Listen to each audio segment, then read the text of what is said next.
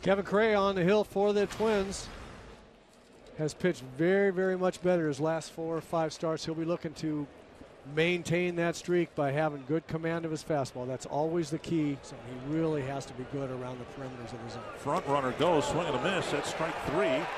Seager's tagged out. It's probably not a bad idea for him. Breaking ball, tap to the right side. Dozier has it. Kind of a messy inning for Kevin Correia, but he gives up. That's hit to right. Hit well. Garcia back on the edge of the track, puts it away.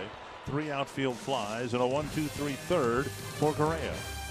Hitters tend to swing at bad pitches much more often.